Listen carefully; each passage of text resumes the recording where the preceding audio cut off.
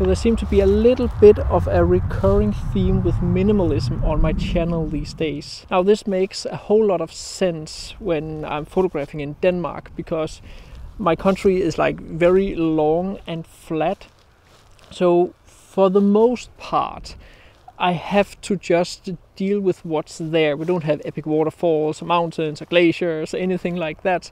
So, well, it is lone trees, it is fields, and yeah, I think that's about it. Of course we have woodland also and beaches, but generally a wide open country. So when there are like special things that stands out in the countryside, such as a couple of beautiful lone trees that I have been with before here, photographed before, then it just turns out to be minimalism. For some reason almost always works, and this evening is no different. Maybe you can discuss how much of minimalism it actually is, because it's also kind of like beautiful and dramatic at the same time, because I am just photographing these two trees here in the sunset and it looks absolutely spectacular. It's so beautiful. It is this nice combination of dramatic sunset colors with a very simple and minimal foreground scene here. And yeah, it just works. It looks so beautiful. I can see I might actually need to move the camera now, because some sun streaks are appearing behind it and I want to catch those.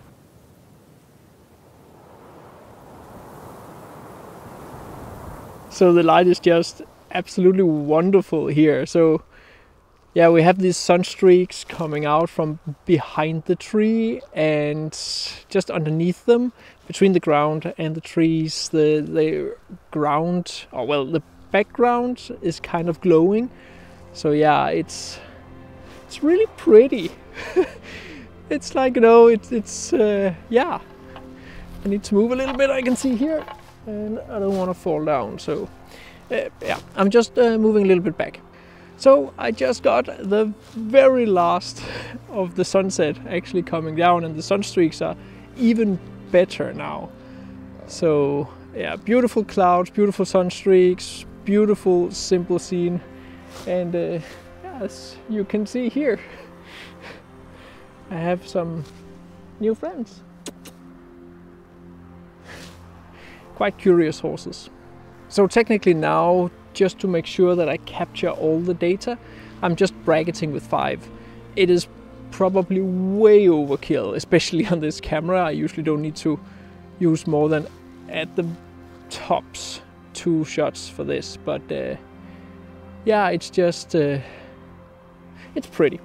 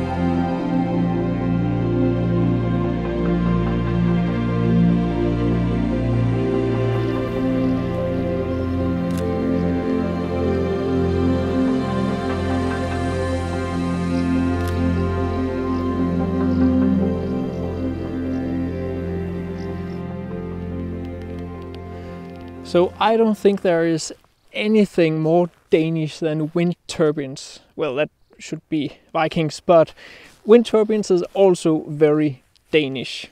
So the good thing about using my Sony RX100 Mark VII is that it can zoom all the way into 200 millimeters, so I can get a really strong perspective compression, because those windmills out there in the background that you can see are actually larger to you than what I can see with my eyes here, and relative to the screen size and all those things. So you can actually see what it is I'm photographing. Now, for this photo, I have to zoom all the way into, almost 400 millimeter, maybe 350 millimeter or something like that. And as you can see, we are late in the day, it's sunset, the sun is coming down, and I've come out here to the ocean. We have so many wind turbines along the Danish coasts, and this park here is one of the absolutely largest we have. Now, just to give you a sense of how big it is, I will simply just record here, and you can follow along how big this one is here from one end to the other.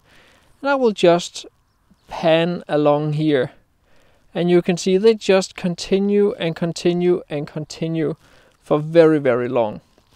Actually, when you see the picture that I will be taking in a few moments, you can see how some of the background windmills or wind turbines are further down beneath the water's edge than the foreground windmills. That says a lot, that you can actually see the curvature of the earth in these photos. That's quite fascinating.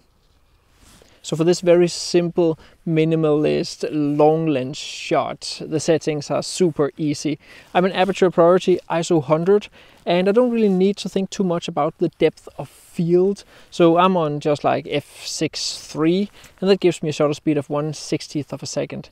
Now obviously the blades or the wings of the wind turbines are moving, so I don't want too slow of a shutter speed because I don't want them blurry. So I will see if I can stick to this 1/50th, 1/60th, maybe 1/80th of a second.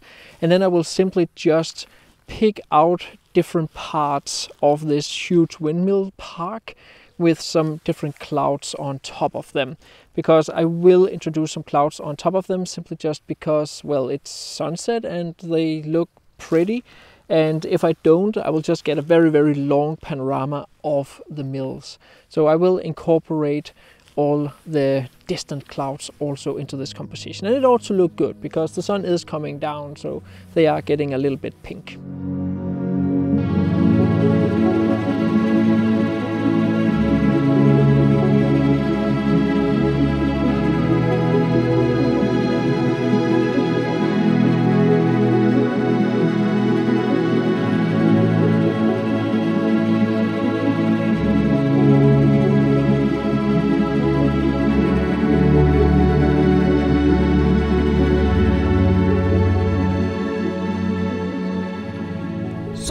No B-roll, just straight on. So I have frantically been like driving around. I actually didn't think that I would actually find something this evening, but I actually did find a lone tree and have just a beautiful, beautiful sunset behind them. The clouds are just perfect. These are the colors you want. And yeah, again, super simple, minimalist, long lens, telephoto zoom, landscape photography. There's not really much to it. I am shooting at f11, ISO 100, 1/6th of a second, and I'm shooting a few different shots of the tree just to get one shot, hopefully, where the branches are not moving too much in the wind, because as you can hear, it is quite windy right now. So due to the wind, I've also placed the camera fairly low on the tripod, so I'm very close to the ground so I don't get any shake. As I said, really nice colors right now. So as I said, it's quite windy, so simply just to make sure that I don't get any camera shake, I just place it very, very low. Oh, those colors are gorgeous, like just more or less every color of the rainbow right here. Everything from yellow to orange to deep purple and reds, blues and greens in there. Gorgeous. Extraordinary, beautiful clouds.